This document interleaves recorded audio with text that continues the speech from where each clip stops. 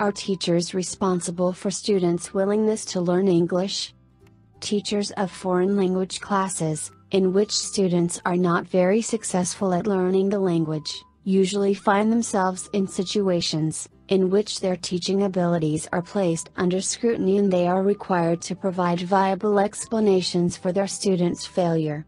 As no one likes to be placed under a microscope, the teachers often find a culprit, and it is usually the student's level of motivation. The students themselves, however, are almost always said to be bursting with talent and ability. Chambers, G.N., 1999. What is motivation? If this is an acknowledged explanation, are students therefore responsible for motivating themselves to learn a new language? Before this could be answered, we need to comprehend what is to be understood here by the word motivation.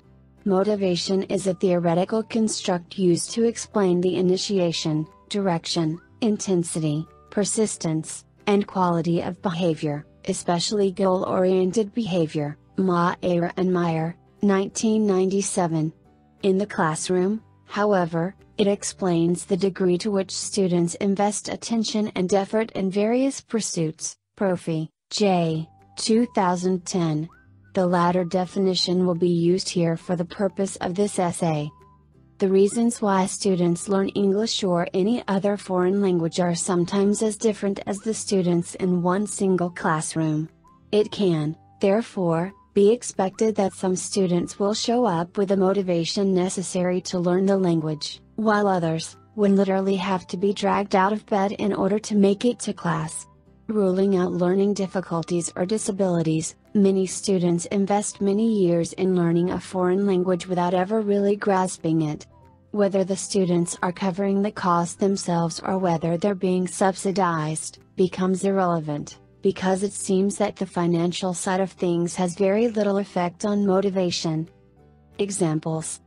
Though motivation is a very complex concept, dependent on so many different factors, a teacher may indeed be held accountable for the degree to which her students invest attention and effort to learning the language in the classroom.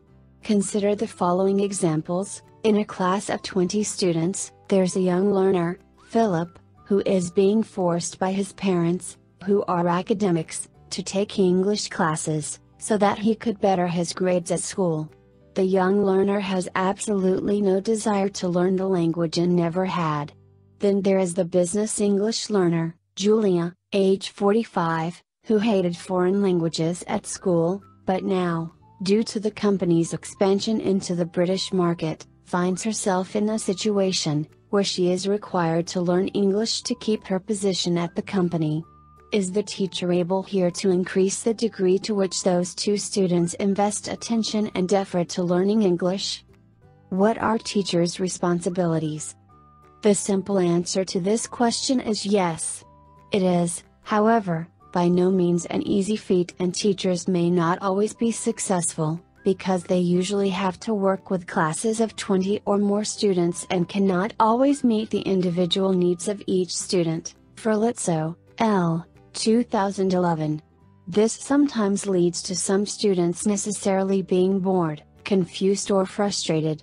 Despite all of the above, teachers can plan their lessons and/or adjust them in a manner that would promote motivation or rather increase the student's intrinsic motivation.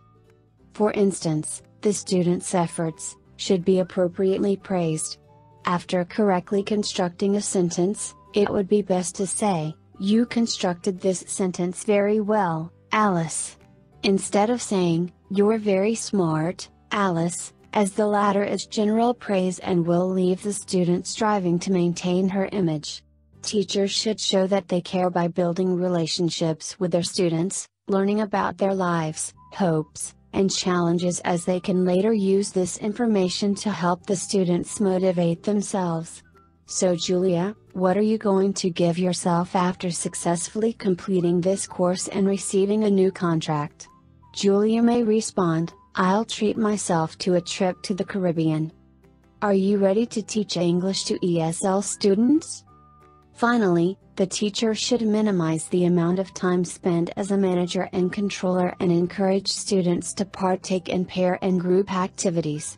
This will effectively prevent boredom and promote motivation in a manner that does not necessitate the teacher to become the class entertainer.